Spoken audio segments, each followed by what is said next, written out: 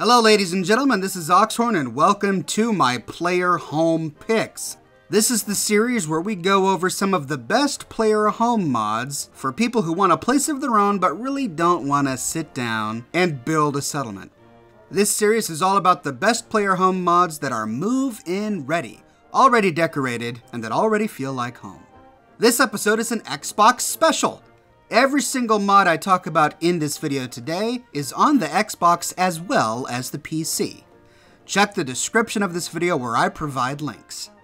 First on the list today is USS Quincy Minuteman Player Home by Oxhorn. If you walk south from the Warwick homestead, you see a huge fire in the distance. Getting close, you find what appears to be a crashed ship under attack by pirates. The pirate gang is led by the fearsome Barbarossa, who, at even my level of 171, had a big skull by his name, so prepare for a tough fight. After defeating the pirates, you can walk around topside and talk with the survivors. The ship appears to be a well-defended Minuteman camp. All the NPCs are named, and some of them have unique dialogue. Hey, looking to trade? What's the news around here? Got work to do. Can't talk now. If you work, you eat. It's as simple as that. If you're here to trade, let's trade. You can climb the masts to get to the crow's nest, which give you a great 360 view of the surrounding areas.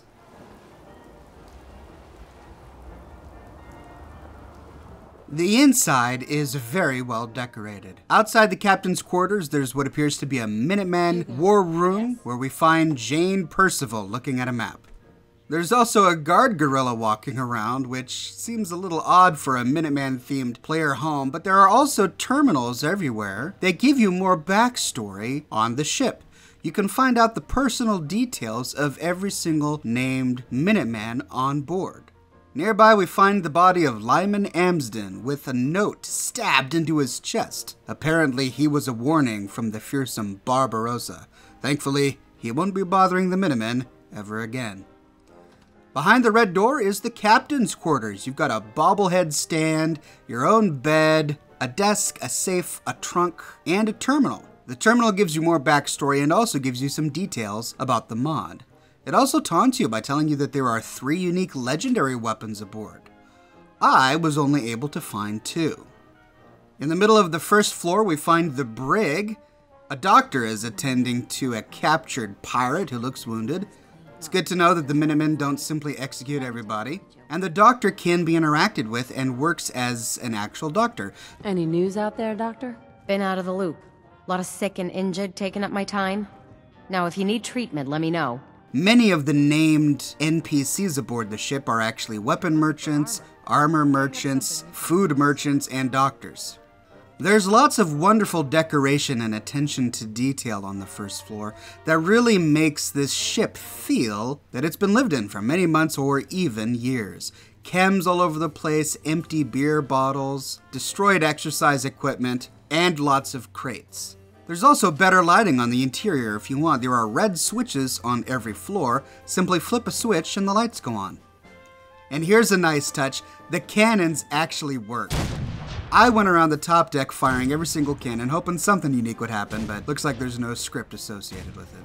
Down to the second floor, we find crew quarters, lots of lockers, and then a couple of bedrooms with some cots and apparently a motorcycle, because everyone knows the first thing you need on a ship is a motorcycle. In one of these lockers, we find the first legendary item, the Fury, a legendary revolutionary sword that increases damage after each consecutive hit on the same target. Towards the middle of the second floor, we find a lounge area complete with a billiard table, a terminal where you can play video games, and a lounge area with plenty of seating. Towards the back of the ship, we find the canteen with the food merchant. There are some tables bedecked with all sorts of decorations, and you can chat with more of the crew. In the very back, we find the kitchen and the larder. Down to the third floor, and we find storage. Here's where a lot of the workbenches are stored, and man, is it decorated really well. In the very back, we find the Red Workshop. Activating it gives you access to the player home, and you can build to your heart's desire. You can scrap absolutely everything. You can scrap all of the decorations, you can scrap some of the interior walls, you can even scrap the Minutemen. Yeah, It gives you like bone and leather if you scrap the people. You can kill everybody aboard as well, and they don't respawn. The Minutemen topside can be killed too, however they do respawn after about a week. I found this emergency alarm and I pressed it, but it didn't really do anything. The siren went off, but the Minutemen just sort of walked around casually. Not sure what that was all about. Bottom floor has a lab terminal, plenty of containers for all sorts of storage, a power armor, repair workstation, many other terminals that give added backstory, and the lavatory. You also find more beds for everybody, including what appears to be a child's bed, which might, I don't know, work for a certain synth boy. There are 2 bilges on the ship, the bow bilge, which doesn't really have anything in it, and the stern bilge. The stern bilge is where you find the second legendary item in a locked safe. It's called the Pounder. It's a portable cannon that shoots an additional projectile. Ouch. Like I said, I couldn't find the 3rd legendary weapon, so if you guys download the mod and if you find the 3rd one, let me know. I'm curious. You can't build a settlement recruitment beacon, so this is a player home only. It can never be a settlement. The interior comes with ambient energy, so you don't have to place a bunch of conduits everywhere. And it also comes with electric switch boxes, which generate power so that you can hook up wired devices like construction lights. What a cool mod, ladies and gentlemen. Not just for somebody who's doing a Minuteman run-through, but in general, it's just really nifty. It's got everything. It's got an attack, it's got pirates, it's got named Minutemen, it's got backstories, it's got walking gorillas, legendary weapons, and it's completely decorated. The time and attention that went into this mod is astounding, and I gotta hand it to the mod author for making something truly epic. As I said at the beginning, this mod is available on both the Xbox One and the PC, and you can find links to them on both Bethesda.net and the Nexus in the description. Next up is Outfield Retreat, Diamond City RV player home by none other than Eleonora. Outfield Retreat is a nice and compact player home in Diamond City. This is for a player who truly wants a hands-off player home experience. You don't want to build anything, you just want something beautiful and functional that you can move right into. On the outside, she has it beautifully decorated up with a variety of garden gnomes, a mailbox, a suit of Nuka-Cola power armor giving the thumbs up, a patio with some Nuka-Cola and a grill for grilling up some foods. And around the corner is an outhouse. That's right, she spared no expense to make sure that you had all the amenities you need. The lights glow from the windows all around the RV, making it look spectacular at night. There's also a handy power armor station just outside. On the inside, we find a cramped but cozy player home that has become familiar with many of Eleonora's mods. The filled buckets actually work like functioning containers that you can use to store your items. They not only look good, but they're functional.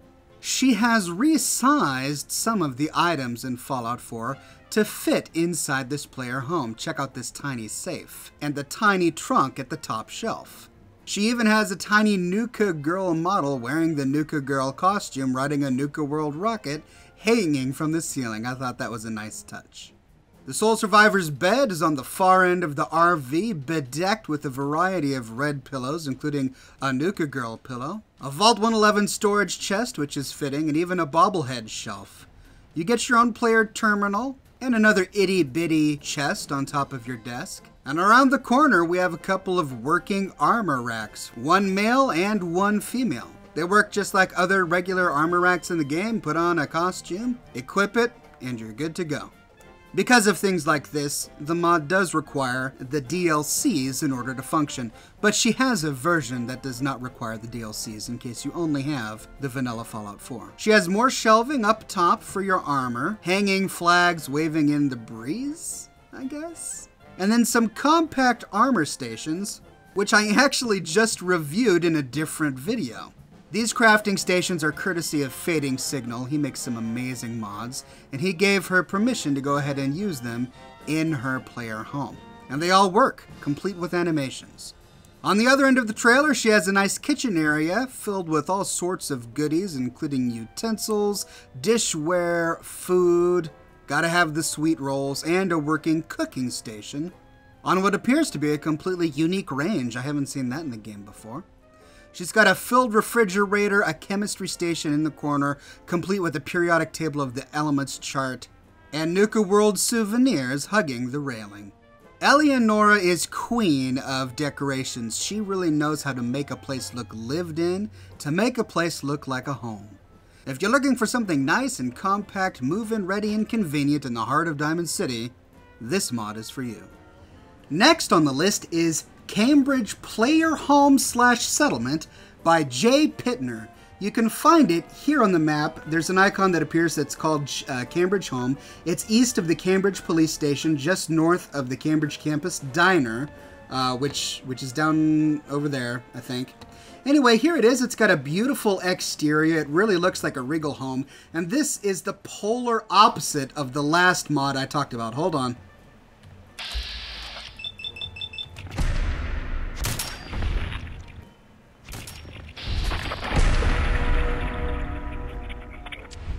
Sorry there, had to take care of some business. This is a rather dangerous area. Ah!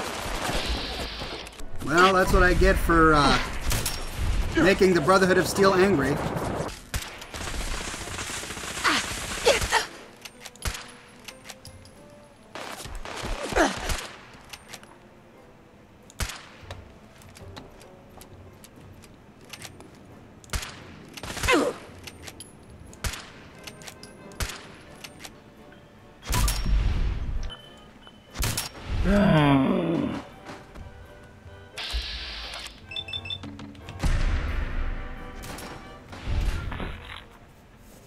Three paladins out of nowhere, and this one isn't even done yet. Goodness gracious me.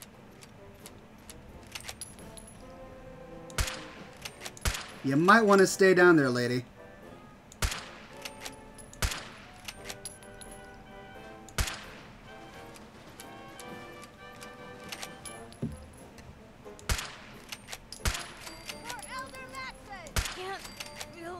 Goodness gracious. Wow, that was an unnecessary interruption. And look what they did to the exterior of my home. Oh, man. Big old divots in the concrete. That's a bummer. Anyway, as I was saying, this is a beautiful exterior to this player home. And it's the complete polar opposite of the RV that we looked at. While the last one was extremely compact, meant for one person, this is a sprawling house. You'll see when we get on the inside, and it works as a settlement. Let's go ahead and take a look. You should recognize the inside of this player home because it's based on the Cabot house. This is where we had our grand audience with the Cabot family. This upstairs portion is sparsely decorated, which works basically as a blank canvas, so you can do pretty much anything you want. Some of these paintings can be scrapped, and others can't. I tried to mark them with another painting. Here we go. I put two paintings over these two just to point out the ones that can't be scrapped. But here, I'll give you the grand tour. So coming on in here, this doorway leads down to the basement, and I'll get to that in a minute. This living room area's got a billiard table, a lounge area down over here. All of this can be scrapped and rebuilt if you want. And then coming on in here, this is a side door that leads out to Cambridge. Here we've got what appears to be a bathroom, sparsely decorated bathroom. And then here's the grand dining area with 3 places set, but you of course can build this out to be whatever you want. It's more of an elegant house, I've found. It's if you want something that's really the polar opposite of the last mod that I reviewed. It's not compact, it's big, it's sprawling, it gives you lots of room to decorate up as you want. Coming upstairs, here's, this leads out to the hallway. This is the stairway that came down there. So these connect here. And then this goes on into a big open room. It's big and open, no decorations here. You can decorate it up as you please. Going up even further, we find another long hallway. Here, Here are 2 more paintings that you cannot scrap for some reason. I covered it up to point that out. Here's another one that you couldn't scrap. And then over in here, this leads back down to this stairwell, which goes down to that blank room that we showed you just earlier. And then here are some other primary bedrooms. Here's the master bedroom with nice windows with beautiful light coming in here. Look how the shadows work. The light coming in from the windows casts beautiful shadows on the floor. But again, it's sparsely decorated. This is your canvas. You're going to have to make it your own. Coming on in here, here's another bedroom. This could be good for some companions or settlers if you want. And then a third bedroom, maybe a child's bedroom right here. So that's the entire upstairs, and then there's this, which scared me at first, a big mannequin sitting right in the middle of this this hallway. And then you've got the stairs which bring you on down, and we can now go and explore the basement. It's easy to get turned around in here. I'm already a little lost. This way, right? Yeah. Alright, so here's how you get to the basement. So the basement comes on down here, and this is what's really cool about this settlement. Look at this. It opens up into this huge warehouse area. This is just enormous. Like I said, it's just so different from the last mod we talked about. He's got this already decorated up with a bunch of containers that you can use to organize your explosives, your ammunition, if you want to have your ammunition nicely organized. This is actually a container. You can store your pistols in this container, shotguns in this container. Really handy if you kind of want to get OCD about organizing your weapons. Here's a unique and legendary weapons container. And these are all containers as well. We've got armor, personal gear, unique gear, more. Here's one just for fusion cores. Oh wow, the mod comes with 50 fusion cores. Okay, that's a bit of a cheat, but still pretty cool. And check out all of these power armor stations. He even includes 2 X01 suits of power armor for your convenience, and you can store all of your power armor here. Now, these are not permanent. You can scrap them if you want. So here we go. I can just get rid of these if I want them to be gone. That way you can really make this warehouse / display area really yours. But then there's this other door which opens up into the kitchen area. This is where you can build a big kitchen for yourself and your settlers. And I do mean settlers because unlike the other mods I talked about, this is more than just a player home. You can build a recruitment beacon. I don't have the necessary copper, steel, crystal, or supplies in my inventory to build it, but as you can see, you can build a recruitment radio beacon, which means you can turn this into a fully fledged settlement if you want. It already comes with a kitchen already laid out. You're going to want to decorate this up. Put some shelves over here, decorate them up with food and all sorts of other doodads and gadgets to make it really look lived in. And this leads down to one of my favorite things, which is not only the workshop, but the pool. It comes with a built-in pool. You don't have to build your own.